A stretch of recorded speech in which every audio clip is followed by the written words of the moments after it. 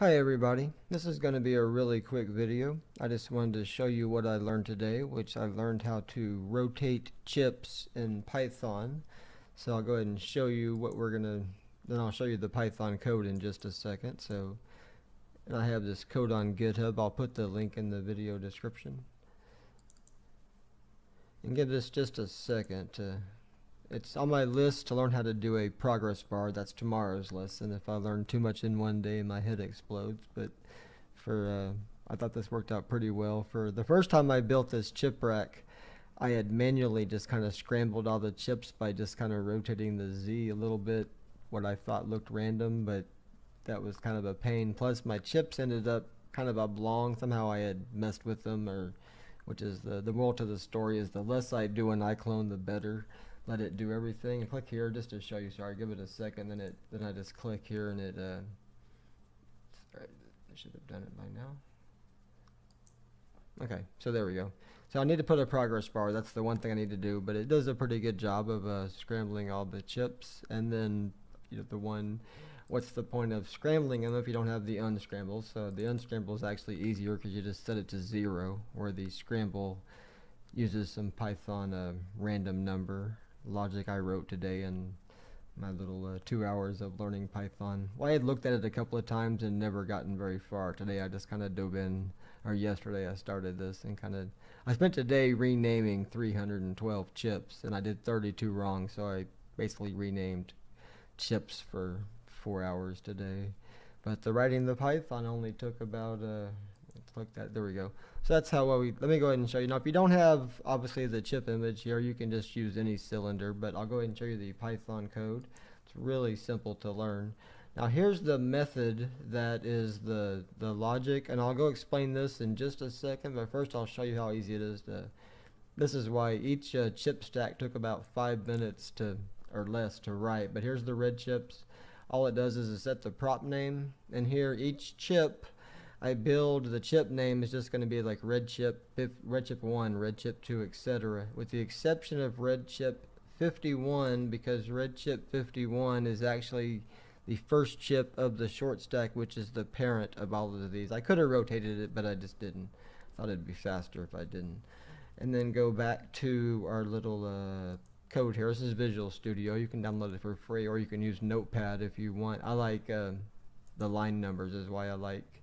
You don't have to count. If Python tells you error in line 11 or 51, you don't have to sit there and count in Notepad, but you can use Notepad I did a few times.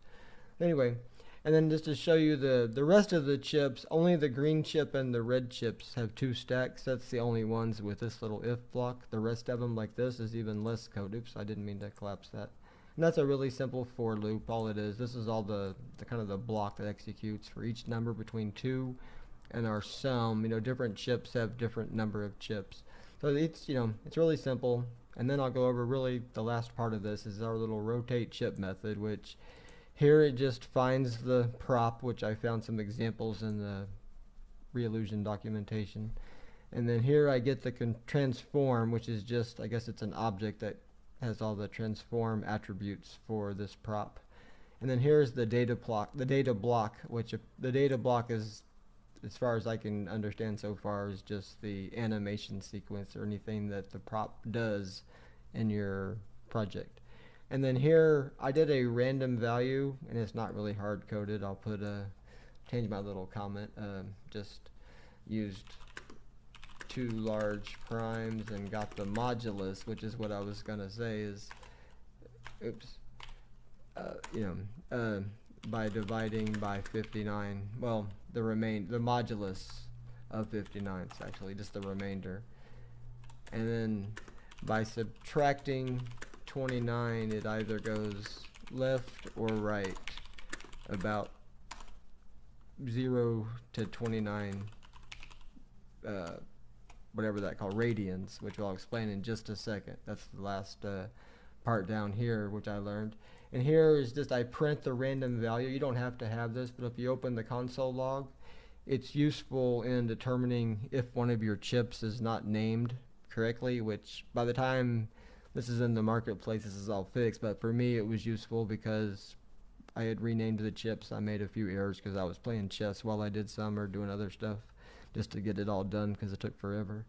And then the very last thing, go back to our little code here, is all it does is this is actually where it performs the rotation. So here it does it. This is, I'm doing everything on frame 0. I haven't decided to do, we'll do animations and motions on day 3 of my learning Python adventures. But in here, the very last property is, instead of using an integer or a double value for the how much to rotate, they use radians, and here's a constant, which is, I imagine it has something to do with 360 divided by pi or times pi or something that really smart people came up with 2,000 years ago that I still couldn't do today with a computer.